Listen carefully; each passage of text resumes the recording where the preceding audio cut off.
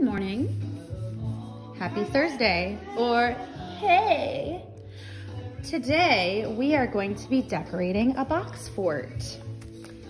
I got this big old box on Buy Nothing, but you could really use any size box. You don't have to be able to go inside of it. First thing we're doing is cleaning the box with wipes. All right, here we go. So I have a number of different painting utensils. Ronan, not yet, buddy. We have fat brushes. We have, again, the potato masher, waffle maker print, small brush. We've got the foam brush. We've got the roller.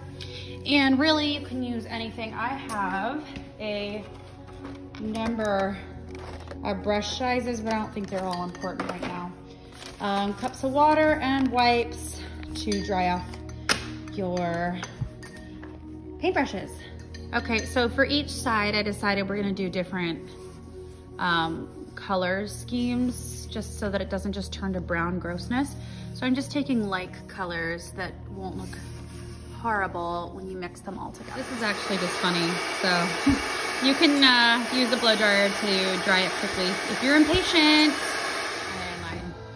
Check out how cool this is with our cookie cutters. We got poodles and jungle animals. Coming along pretty cool, you guys. Hi, good morning. Another thing we decided to do was start using stickers and clippings from magazines and newspapers and then gluing them on the side of our box fort. And along the front, we've traced out some windows that are gonna be cut so that when we shut it, we've got little peep windows. And here's some more magazine clippings and stickers. And it's just kind of an ongoing project. So it's actually a really fun thing to keep doing.